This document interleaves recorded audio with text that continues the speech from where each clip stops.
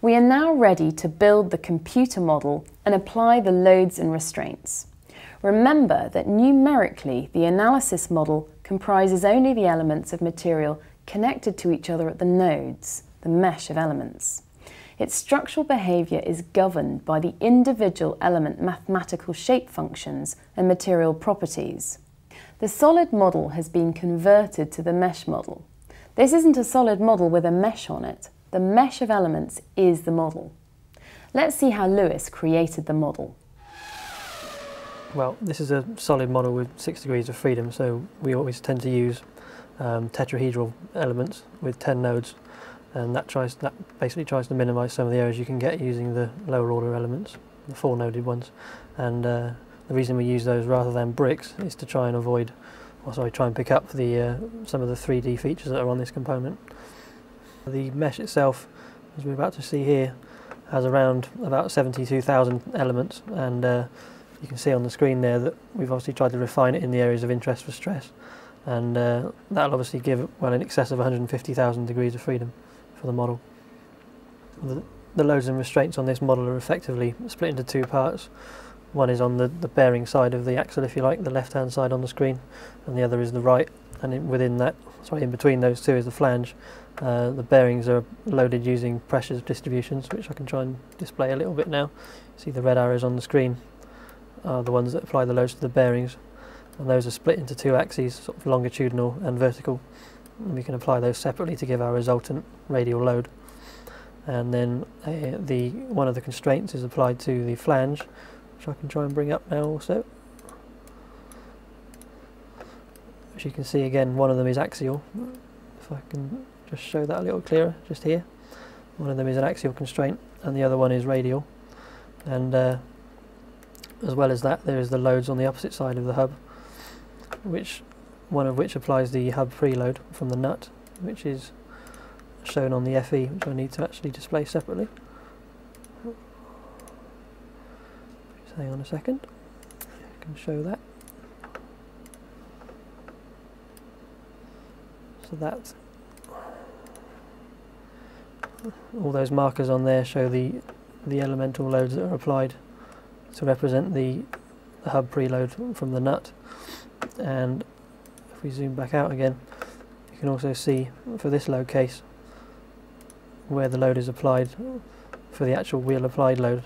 Now that appears to be in the middle of space, but in reality there's an element there that connects it to the outboard side of the flange here on the screen, which effectively loads it according to the stiffness of the nodes it attaches to.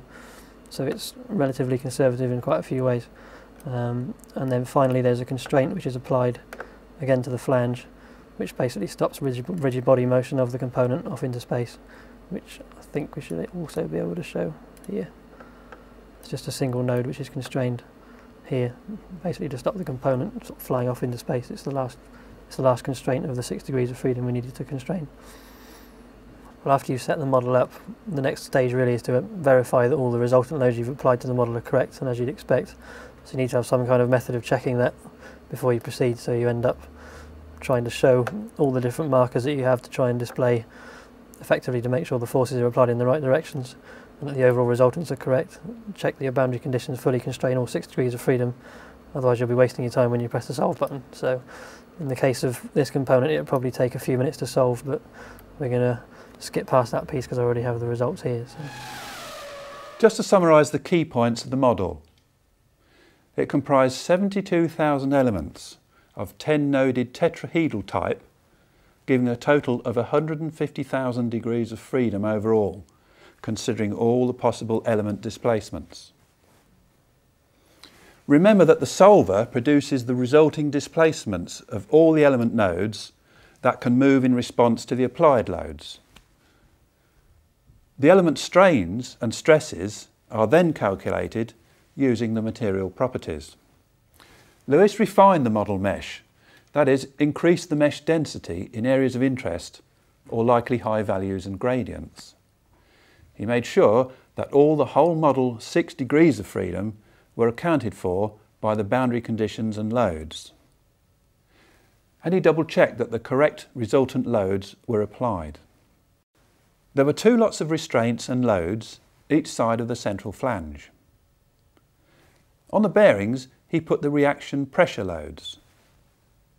On the bearing side of the flange, the surface was restrained in the axial direction to react the axial thrust. A further restraint on the flange edge ensured that the whole body model didn't zoom off in other directions into virtual space when the loads were applied. The wheel nut force was applied as a uniformly distributed load, effectively pulling the hub from the flange.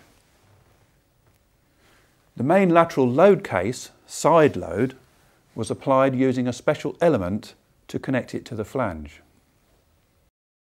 Note that Lewis shows the load condition upside down on the screen, which is of no matter to the computer, of course. Once he was confident that the model was checked, loaded and restrained correctly, it was time to press the solve button. Years ago, a model of this size would have taken all night to solve, but now it only takes a few minutes. It is absolutely essential, therefore, to double check that the results are reasonable and valid.